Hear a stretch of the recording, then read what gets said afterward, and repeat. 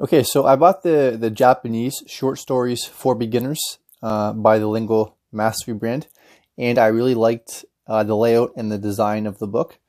So I thought I would buy the Chinese short stories for beginners, assuming that they would have the same layout, which they don't. I'm actually not a fan of the way they designed this book, and I'll open it up in a second, but I just wanted to make a video to give you a look inside if you're thinking about buying this book as well.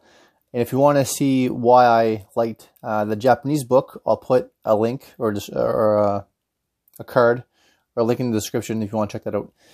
So anyways, there's 20 short stories here, as you can see, and they all follow the same format. I'll open it up here for you. So as you can see here, they don't give you a full story in Chinese.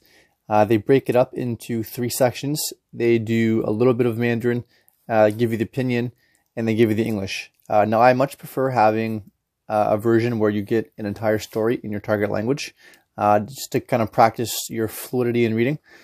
So I don't like the way that they broke this up, because they don't give you a full story in Mandarin at all.